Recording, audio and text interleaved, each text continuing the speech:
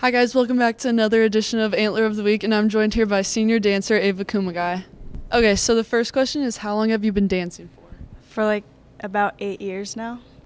So what drew you to become a dancer? Well, I danced a lot when I was really little, like when I was like a toddler, because my mom put me in classes, and then I started doing soccer, and then once I got bored of that, I kind of started dancing again in like fourth, fifth grade.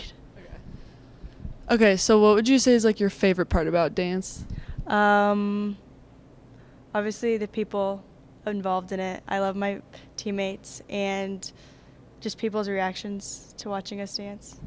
Okay, and then with that, what would you say is your favorite type of dance to perform? Um, Probably palm because people think it's the coolest. So this is for people who don't dance. What would you say is the hardest part they wouldn't realize? Definitely the stamina. You need a lot of it because it's a lot of movement and a lot of traveling around the gym floor for 2 minutes. So it takes a lot. So what is a specific memory that you love about dance? Probably nationals my junior year because we did really good and it was just so fun, and being on the stage when they called our name for fourth place was awesome. Okay, so and then with that, what can you just expand on what the experience at nationals is like? Well, obviously it's in Florida and we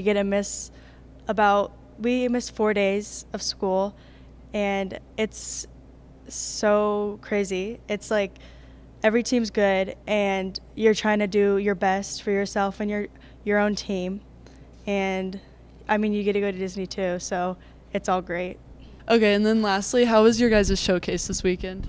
It was really good, and obviously we found stuff that we need to improve on, and seeing all the other teams was really good and fun to see. Okay, thank you so much, Ava. Make sure you guys support our dancers at the halftime of winter sports.